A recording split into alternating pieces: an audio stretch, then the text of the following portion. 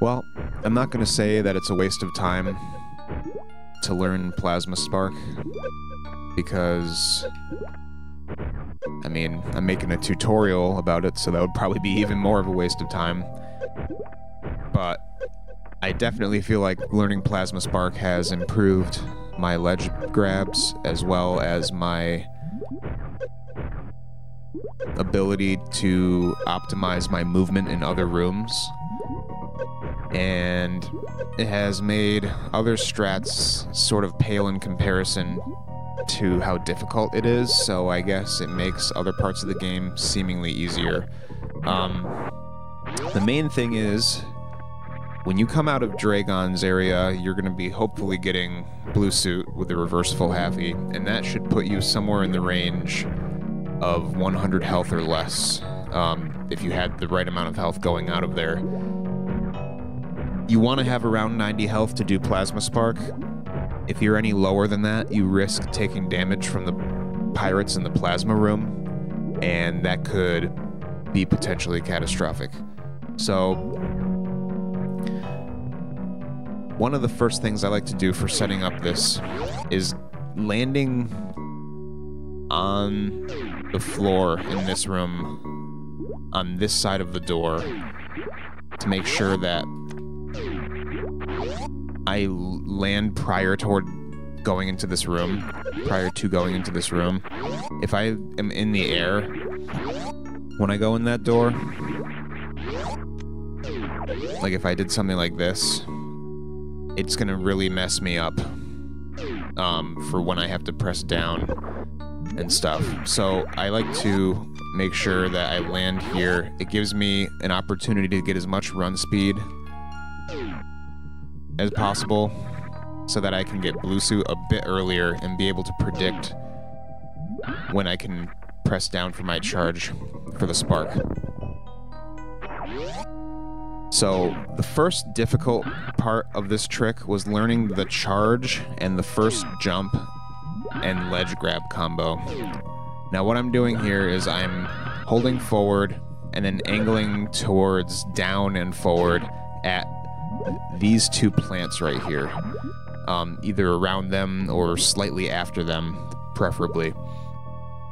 So once I angle downwards, I'll kind of do that slight crouch, and then I move backwards, or I move back to left. So I'm holding left, down and left, and then left again. Once I press left again, I press jump immediately, and pressing jump while holding left will ensure that you will do a spin jump there. You can do the trick with doing a straight jump, but it puts you at a much higher risk for sparking. So it's rock towards down and left, and then back to left again, and then jump. And then immediately when I press jump, I release left, and I go across the D-pad without touching it at all, and then I press right after pressing jump. So it's like left jump, right. And I make sure to not hit up at all, because if you press up, this is what will happen. If you just try to glide across the D-pad, 90% of the time, you're going to spark up by mistake. So you need to make sure you release in between your left and right inputs so that you don't spark up. So, rock, see, pressed up by mistake. Rock towards down and left, and then you jump up and press right.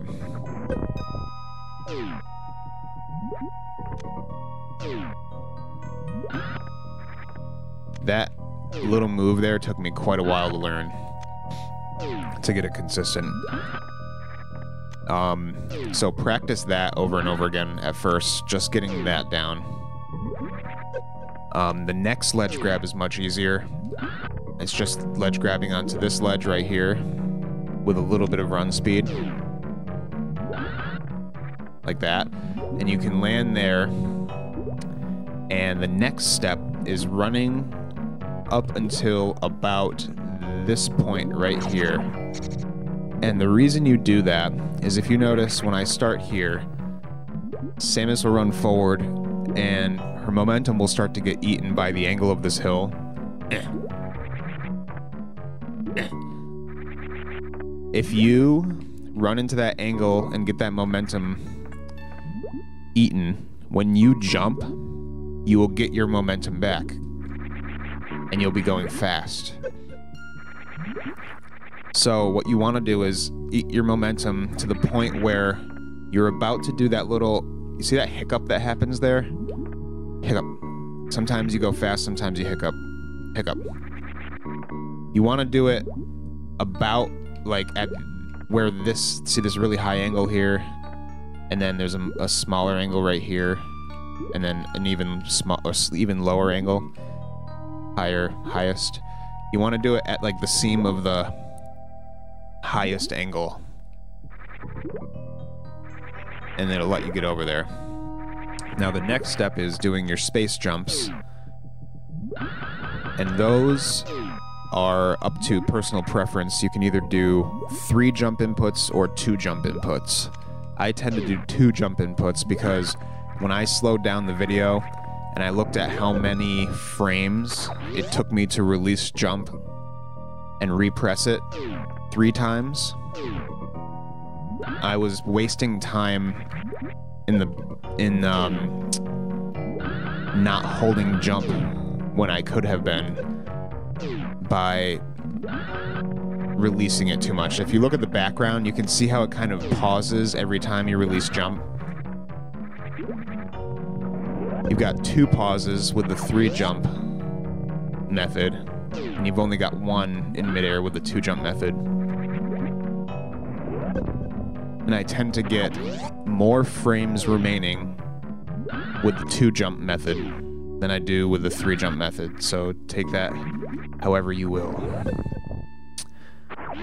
So the next difficult part of the trick, after getting past those jumps, is making it past this fish right here. He's going to be closing in on this wall that I'm wall jumping off of.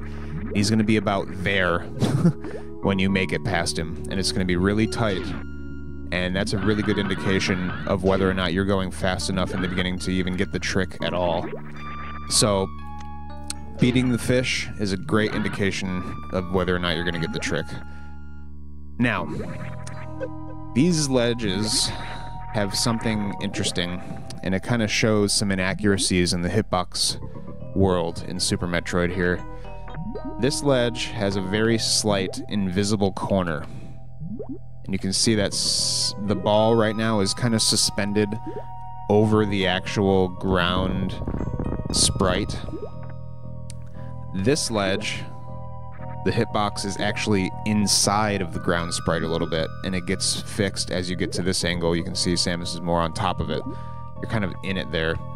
So take a look at this set of angles here I was talking about with the momentum jump earlier.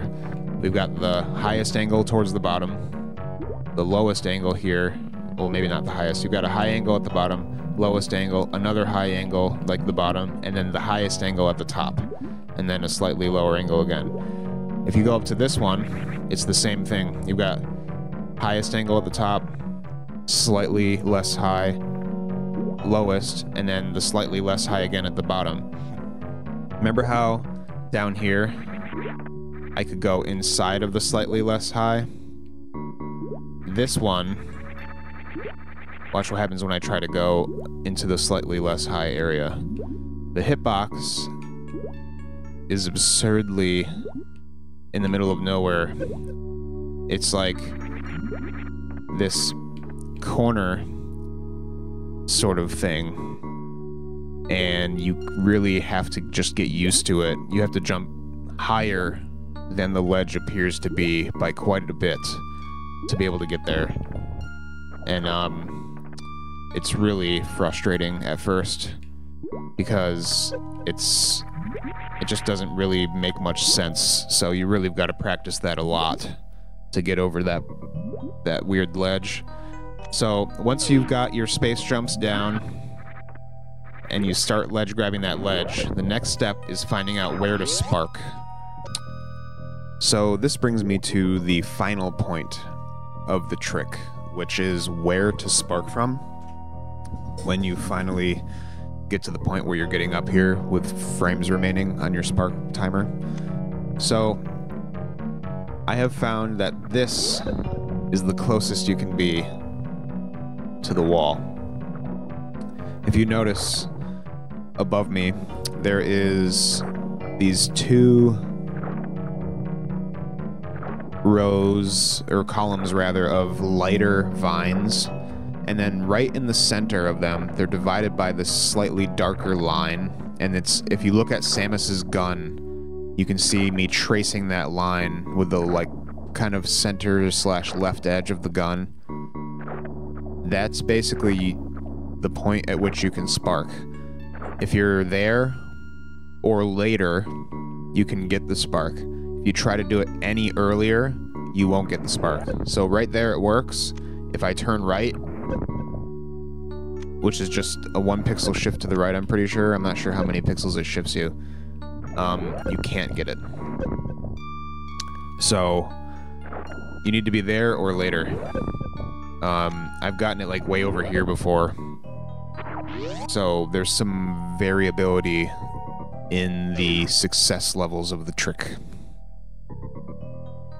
That pretty much wraps it up. And if you guys have any further questions or anything I could answer, let me know. Otherwise, good luck, and hopefully you don't need to see a therapist after learning this trick.